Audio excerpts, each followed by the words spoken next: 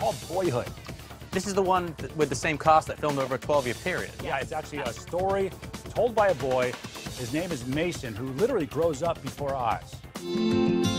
It's just amazing to see. Take a look at this. In the film, young actor Alar Coltrane literally grows up before our eyes.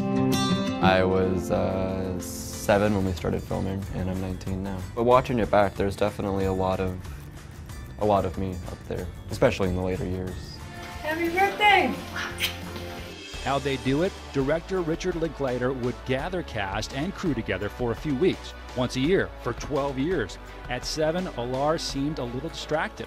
The next thing we're going to do is you like doing that, and then coming over here. But by 19, he was a little more focused.